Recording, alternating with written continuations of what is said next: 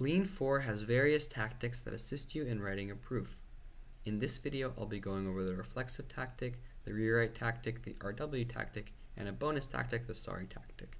Starting off with sorry, you can see it's already being in use here. Theorem RFL1, 0 equals 0, is given by tactic sorry. What is sorry? Sorry is a tactic that lets you just say, I don't know the proof of this, and it's kind of like a placeholder, and it'll create a warning. So we have a warning that, declaration uses sorry. It's not a valid proof in that sense. The RFL tactic, also known as the reflexive or RFL tactic, is a tactic that allows you to close the current goal using reflexivity. So 0 is reflectively equal to 0, so we can use the reflexive tactic. The reflexive tactic shows equality and up to definitional equality. So instead of having the exact same thing on the left hand and the right hand side, it also closes theorems that have things that are definitionally equal. So the way the naturals are defined in Lean means that 1 times 2 plus 3 is definitionally equal to 5. So we can use RFL.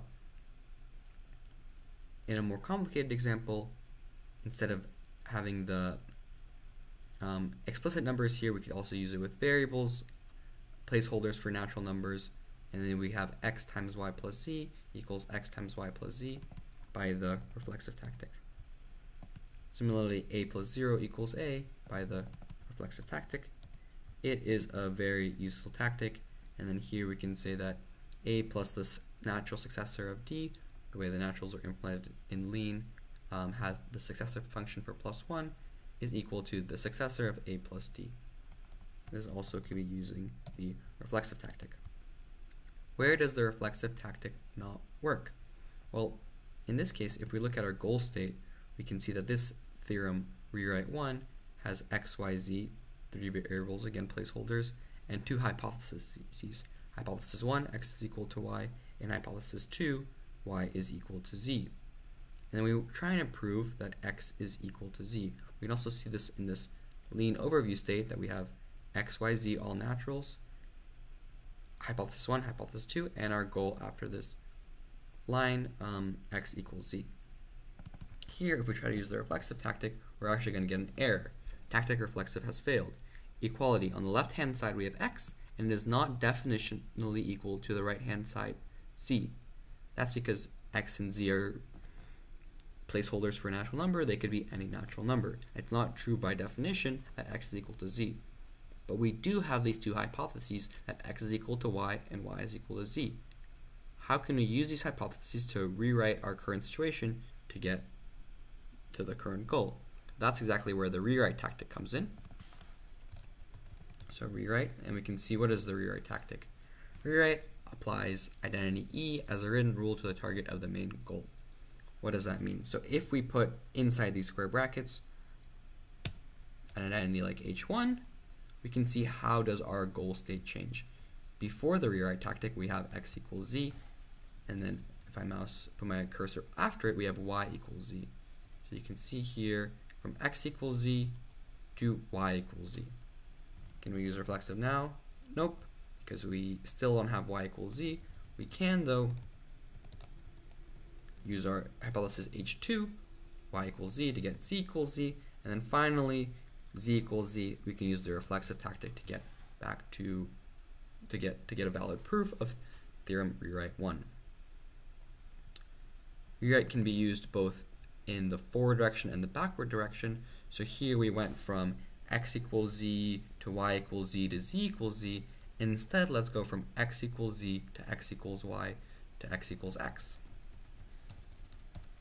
So as before, the rewrite tactic applies identities or statements with an equal sign as a rewrite rule to the target of the main goal.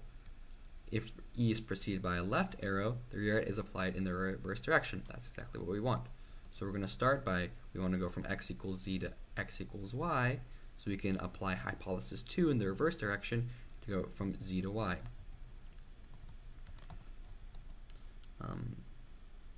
H2, and then rewrite H1, and finally raffle. Similarly, we can actually combine either of these into one line by having a list of goals. So for the previous example, I could do rewrite h1, h2, and have that work as well. And similarly for this example, I can have rewrite back arrow h2, back arrow h1, and that is valid as well. And you can see that here we jump from x equals z to x equals x. Now let's see theorem rewrite 3. We have this here, we start with sorry, and we want to show that, okay, the successor of A equals successor of B, and we have the hypothesis that the successor of A is equal to B. This is similar to our previous example. Rewrite H, and then raffle. And then finally, we have the RW tactic, which actually also stands for rewrite. Mousing over it, RW is like rewrite, but also tries to close the goal by cheap, reducible, reflective tactic afterwards. So this is the same example as rewrite 1 and rewrite 2. So you can just do RW, H1, H2, and that closes the goal. So those are 4 tactics we saw today: reflexive, rewrite, and RW, as well as the tactic sorry. Thanks for watching.